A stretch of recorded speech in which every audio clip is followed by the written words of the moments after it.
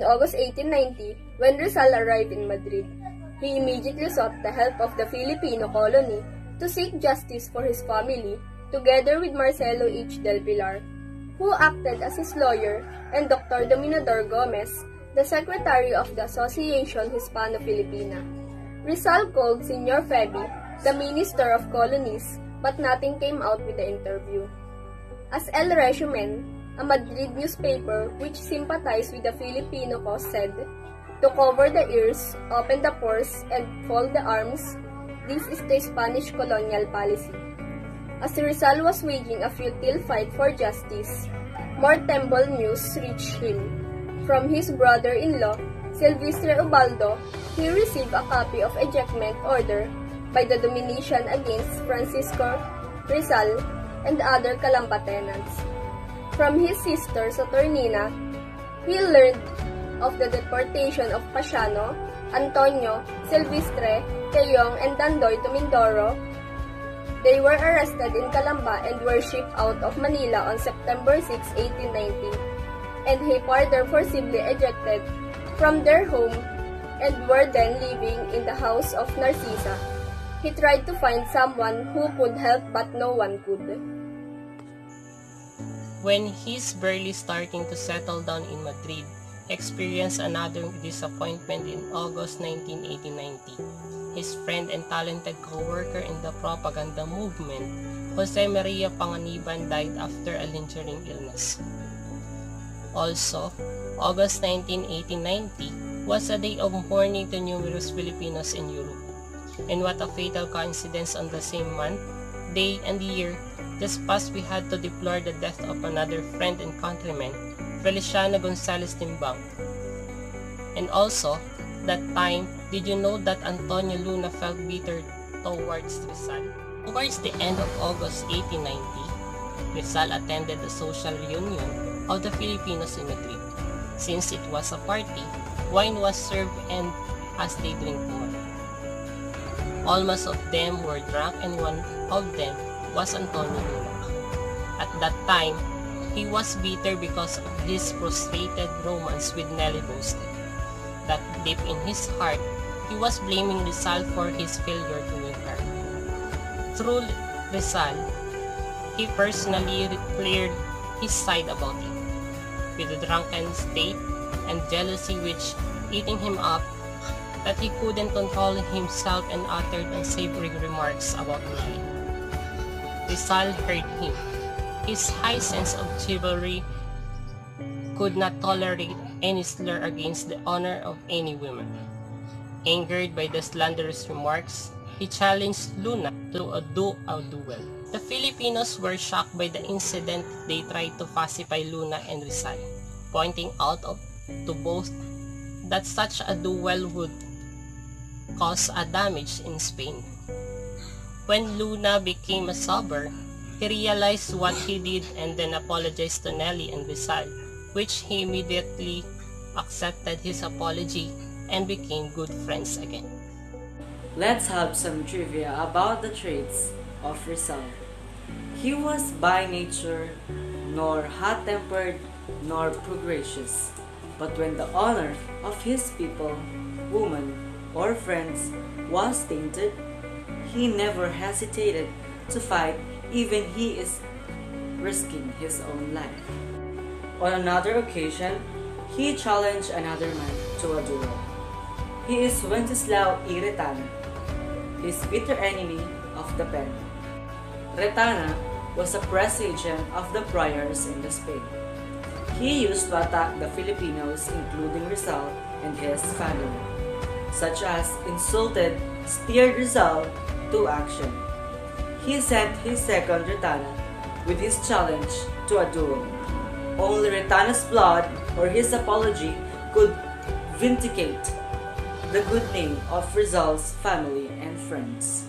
Because of the challenges and conditions that Rizal had given, it made Retana silence. Afterwards, he developed a great admiration for Rizal, that he even wrote the first book-length biography of the greatest Filipino hero, whose talents he came to recognize and whose martyrdom he glorified. In the autumn of 1890, Rizal was feeling bitter at so many disappointments he encountered in Madrid. One night, when he and his friend attended a party at Teatro Apollo, his gold watch chain with a locket containing with the picture of Leonor Rivera, his beloved sweetheart. The loss of it proved to be a bad man. Early in December 1890, he received a letter from Leonor announcing her coming marriage to an Englishman. It was her mother's choice and she was asking for forgiveness.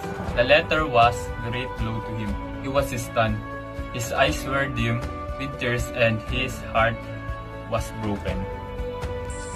Blumentritt was his only friend who knew what happened and gave him words of encouragement as he was deeply hurt with the disappointment he was experiencing. Towards the closing days of 1890, an unfortunate rivalry between Jose Rizal and Marcelo H. del Pilar for supremacy arose. Rizal was the most talented Filipino in his time, until then the undisputed leader of the Filipinos in Europe. On the other hand, del Pilar, the fearless lawyer-journalist, was gaining prestige in Madrid for his vigorous editorials in La Solidaridad, in which he came to own. So, as a leader, Rizal tried to involve his compatriots with his own idealism, for he believed that to gain prestige for the propaganda movement and also to win the respect of the Spanish people. Unfortunately, his idealism was not shared by certain frivolous countrymen who loved wine, women, and as well as cards. Consequently, Rizal's leadership declined. Some of his admirers who supported him turned against him because they resented his interference in their private lives, that they became Del Pilar's supporter. The rivalry grew that to avert it. The Filipinos in Madrid met on January 1, 1891, the New Year's Day, to patch up their differences and to intensify the campaign for reform. It was decided in the meeting that a leader called Responsable be chosen to direct the affairs of the Filipino community and to determine the editorial policy of La Solidaridad. Owing to Del Pilar opposition, the proposition to place La Solidaridad under the control of the Responsable was abandoned. The meeting proceeded by the business of electing the Responsable. It was agreed that the Responsable should be elected by the two-thirds vote of the Filipino community. The election took place during the first week of February 1891. The Filipinos were divided into hostile camps, the Rizalistas and the Pilaristas. On the first 2 days of voting, Rizal could not obtain the two-thirds vote to be proclaimed as the Responsable. But Rizal graciously declined the coveted position. He was a man of honor and dignity with a high sense of delicadeza, which many of the politicians in all ages seldom possess, so he did not relish being a leader of a divided people. He knew some of the patriots who supported Del Pilar displeased or disliked him, so he preferred to abdicate his leadership, rather than be the cause of disunity and bitterness among his countrymen. He wrote a brief note thanking his compatriots electing him as Responsable. Sadly, he packed up his bag, paid his bills, and boarded a train leaving for Biarritz. As he pulled out of the railway station, he gazed through its window at the city of Madrid. When he was happy during his first sojourn, but unhappy in his second visit, it was the last time he saw Madrid. His agonizing heart bade goodbye to Metropolis, of which he had written years ago.